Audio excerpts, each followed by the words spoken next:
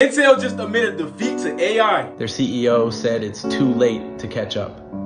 Here's why this matters to you. Intel was once the king of computers. They had a monopoly on CPUs for decades. Now, they're not even in the top 10 semiconductor companies anymore.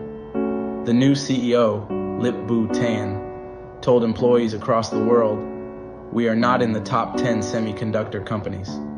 If you use a computer, this affects you." Here's what happened.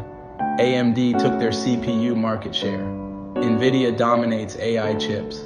Apple makes their own processors. Intel missed the AI boom completely. They're laying off thousands of workers, lost $16 billion in Q3 alone. Their own manufacturing can't keep up with competitors. The CEO says they're focusing on edge AI instead. That means AI processing on your device, not in the cloud. But is it too late? What do you think?